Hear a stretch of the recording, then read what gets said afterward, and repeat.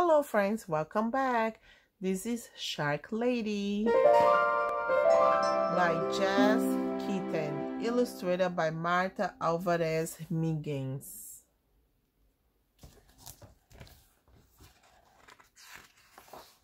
Shark Lady. It was Saturday and Eugene wanted to stay at the aquarium forever. She wanted to smell the damp, salty air and stare at the glittery rainbow of fish. She wanted to keep watching her favorite animals, the sharks. Eugene pretended she was walking on the bottom of the sea. What would it be like to swim with her sharks? To breathe underwater with gills of her own? More than anything, she wanted to find out. When the summer came, Eugene's mother took her to swim at the beach in Atlantic City. Surfing sticky gun into her ears to keep the water out, Eugene dove down.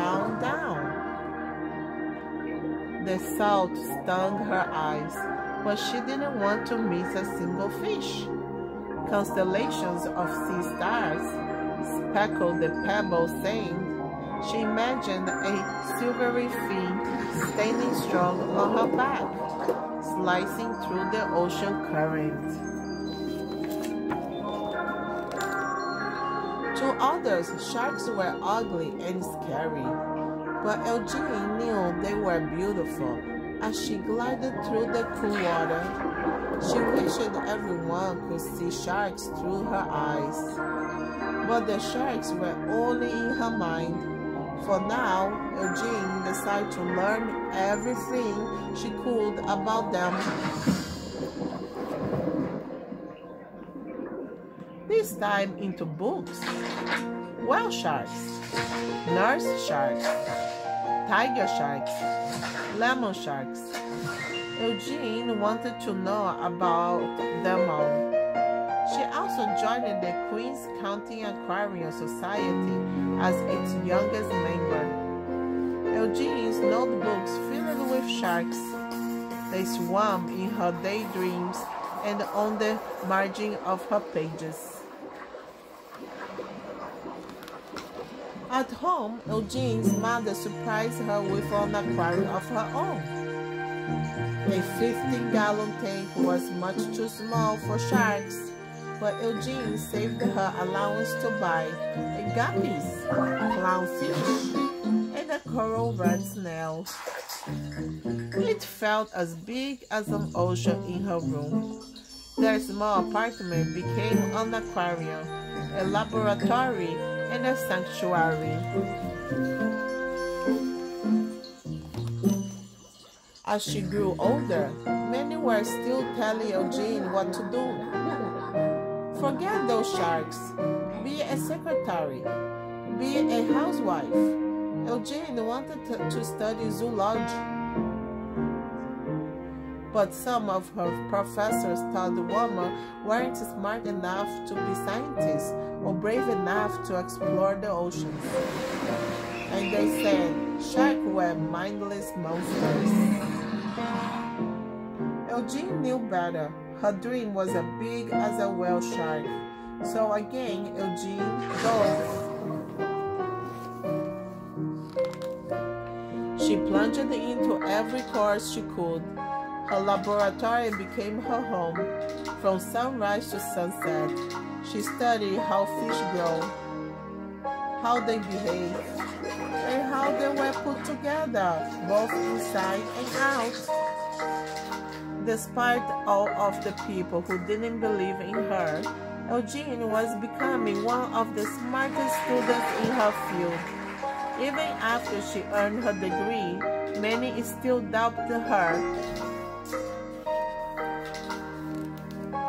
But Eugene's work was just beginning, eager to make discoveries of her own. Eugene finally dove into the open ocean. In the Red Sea, Eugene collected hundreds of fish, including 3 new species that had not been discovered before.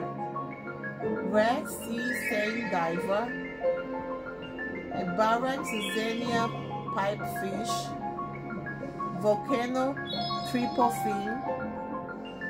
On a research mission exploring the Palau Islands, Eugene was diving along when she encountered her first ever wild shark.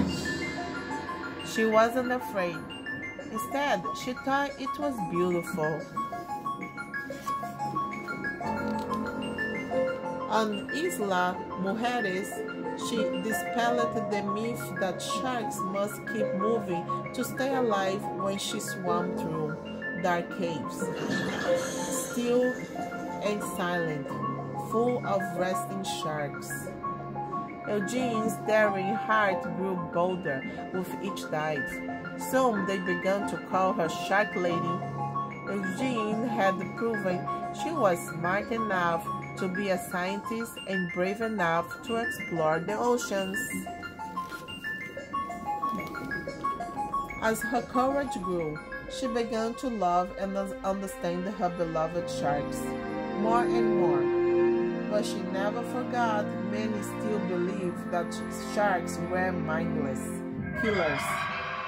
Because of their scary reputation, humans were hunting sharks all over the world.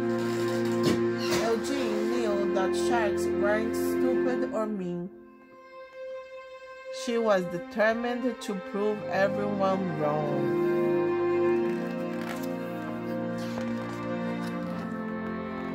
Eugene fished through her mind and devised a brilliant experiment.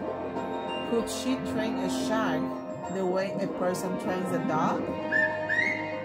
Were sharks much smarter than anyone knew? They were.